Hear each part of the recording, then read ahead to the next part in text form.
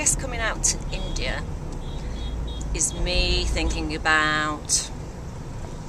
wanting to go forward and do my own stuff and do my own line, which I've always wanted to do for years, but I guess always put it off because it was never the right timing and because I work for corporate organisations. And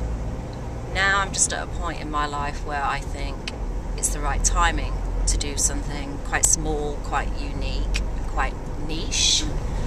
And I love the concept of keeping a craft alive as well. So if I'm making something, I'm also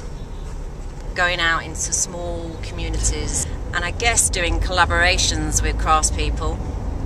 so that I'm bringing my Western commercial expertise and I'm working with their indigenous craft and we're producing something beautiful. Their energy, that healing, creative energy is going into the product. And then paying them a fair price for the product, so hopefully I'm